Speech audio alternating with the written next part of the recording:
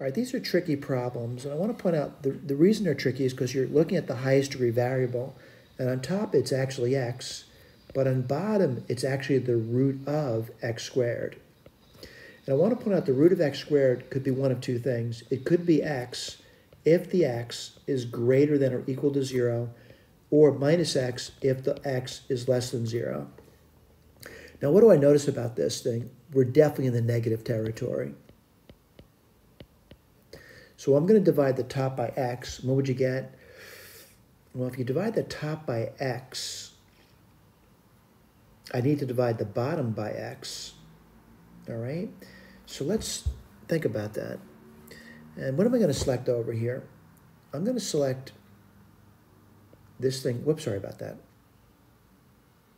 Let me back up. I'm going to be selecting this guy here because we're definitely in the negative territory. All right? So what are we going to do? I'm going to divide the top by this, and I'm going to divide the bottom by this. Let's do that. They're equal, by the way, when you go towards minus infinity.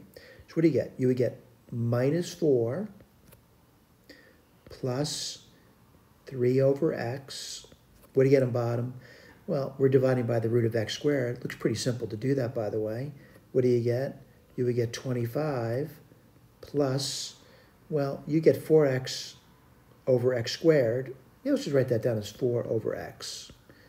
I think I can do that limit now. The limit at the top, as x goes towards minus infinity, is minus 4. The limit at the bottom, as x goes towards minus infinity, is the root of 25, which is just 5. That's my final answer. Let's look at the key, and we are seeing that. Thank you.